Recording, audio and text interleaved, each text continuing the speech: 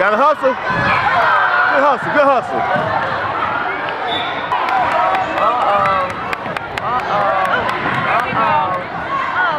There you go, Tristan.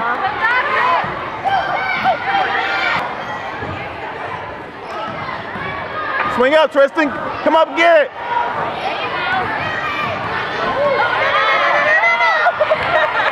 There we go.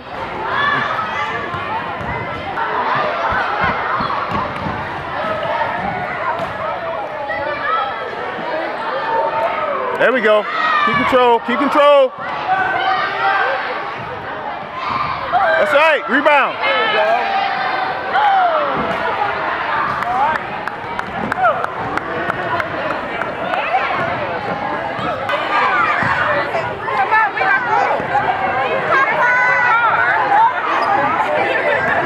go. We're here talking to Tristan Coward. He was the star of the basketball game. Let us know how you feel about the game, Tris. How you feel about the game? It was. I'm sad they won, but they did good. I saw when you got out there a couple times. You hustled good. You broke left, broke right. You had one time you tried to go behind your back.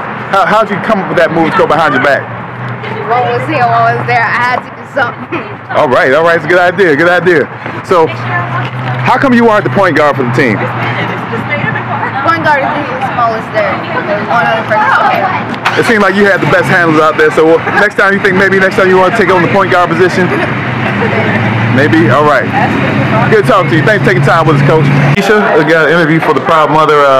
How do you feel about your little LeBron James?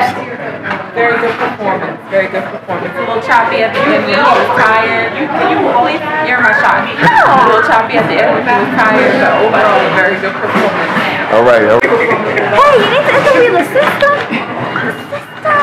They focus. All right. I don't have a sister now. What you got?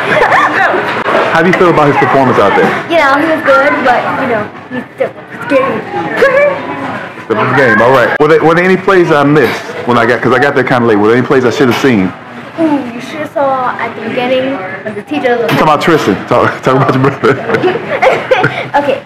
You should have saw like at the middle-aged ball, you know, before halftime when you came. Yeah, but technically, what happened was he got about 100 people, but he wasn't shooting. It's all they were shooting, but then he got shot.